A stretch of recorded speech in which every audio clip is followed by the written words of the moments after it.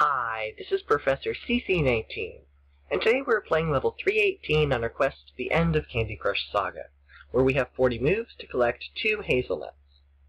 Now this board has a lot of different things that we need to deal with. First and foremost, these ticking time bombs. Even though they're set at 30, they will tick down fairly quickly as we try and remove all this frosting. Once we remove the frosting, we have to make sure that our ingredients can travel through the portals, and then we can remove the candies over here, or both.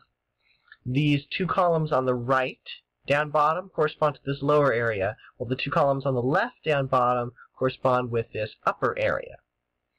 Another issue on this level is the fact that these far left and far right columns are stuck zones. There are no portals connecting to these outer areas, so we have to make sure our ingredients don't slide to the sides. Right away I see I have a very good setup because I have a 2 and 2 formation with the orange, and I know, and if you watch my videos you also know, that that's a classic color bomb potential. Let's see if we can draw another orange right through the middle. Ah, it didn't work this time. Alright, so it's potential. In this case, it didn't work out, but still, that's exactly what you need to be looking for.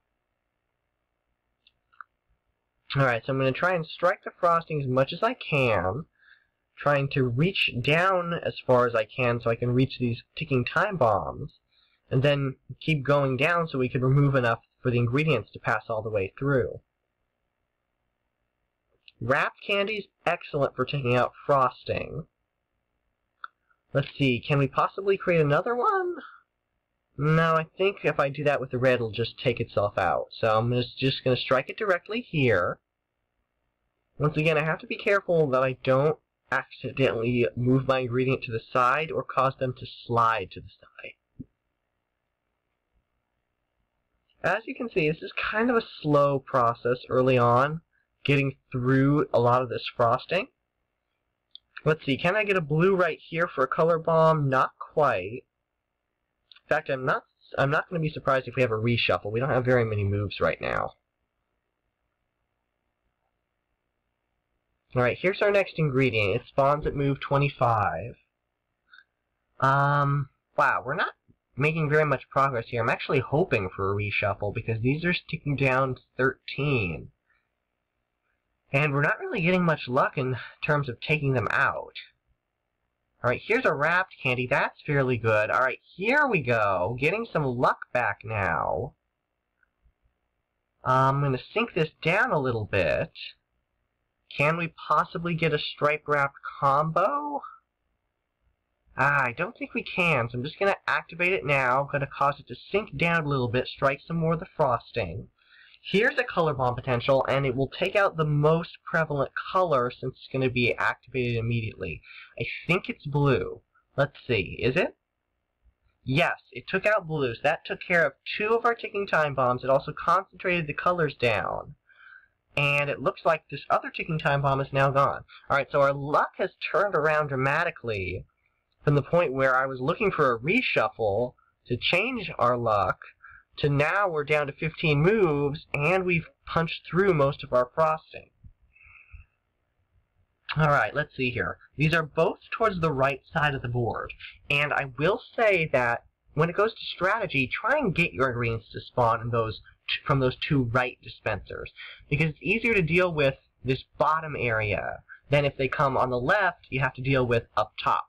And if you have to go up top, gravity's kind of working against you. Alright, looks like I'm getting fairly close. Once I remove the frosting, these are automatically going to go through to here. And I only have a handful more candies to go through.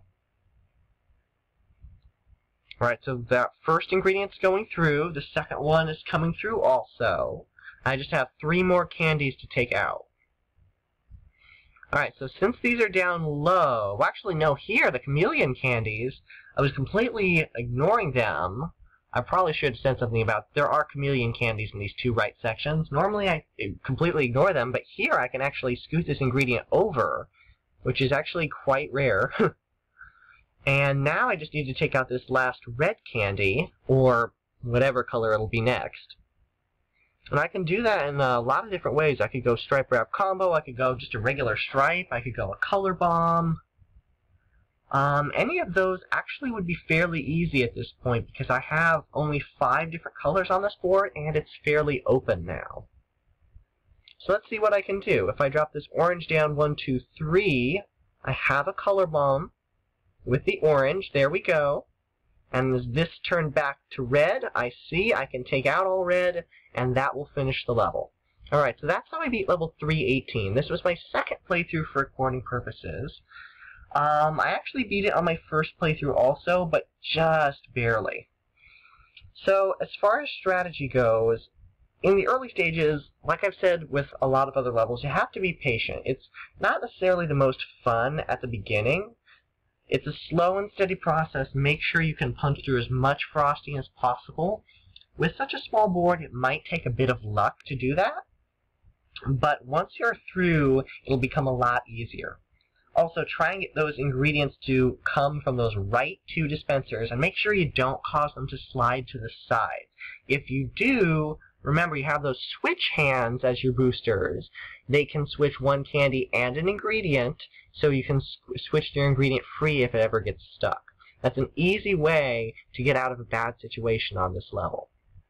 So, once your board is open, just make sure you try and bring your ingredients straight down, and then just deal with the last few candies on the right. Once the board is open, it becomes a whole lot easier on this level.